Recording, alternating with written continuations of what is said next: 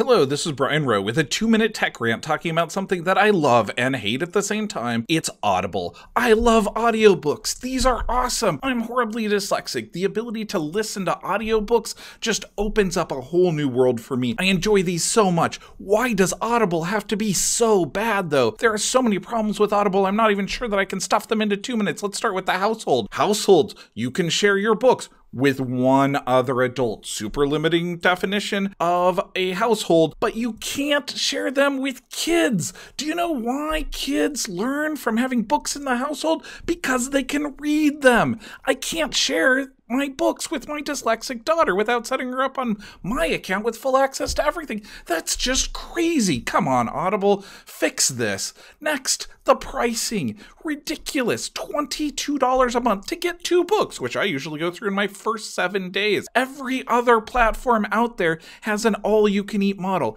I don't mind paying for content, but I would prefer to have more access. I know lots of people who have extra credits sitting around and they can't even trade them to anyone else. I go through these so quickly. I want to buy another book. What happens? I gotta spend $39. Why is this, a digital version, so much more expensive than all the other versions out there? Something's gone wrong with your model overall. Maybe it's because you put all the money into software development. Oh wait, this is some of the worst software I have ever seen. This looks like somebody's science fair project from the 1990s. This is nowhere near decent or good software for listening to audiobooks. So many features are missing. Finally, this is not a product that I can suggest to other individuals who are dyslexic, who have a challenge of being able to pay that $22 a month. This is a huge opportunity to enable individuals with dyslexia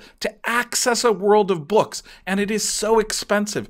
Isn't there a way that we can get some of this content onto a freemium model, put some of it out there, make it accessible, add ads to it, and then pay for premium access? Please look at a modern way to do books and to monetize online, update your software, and start allowing us to share our books with our kids. Come on, Audible. This is crazy bad. You have one of the best products out there and the absolute worst platform, way to monetize, and way to provide it to the community. Thanks, this has been Brian Rowe, improving the world of technology one rant at a time. And until next time, read with zeal and passion.